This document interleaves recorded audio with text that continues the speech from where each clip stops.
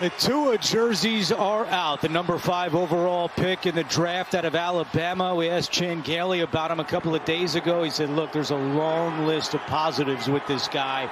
He's impressive and he's always upbeat. And he's been learning from Ryan Fitzpatrick, which is another bonus for Tua, who's looking to throw. Chased in his own end zone, and his first NFL pass is complete to Patrick Laird.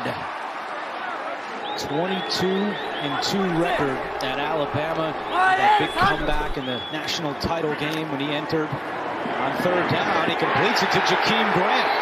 And with that spot, that's going to be good for a Miami first down.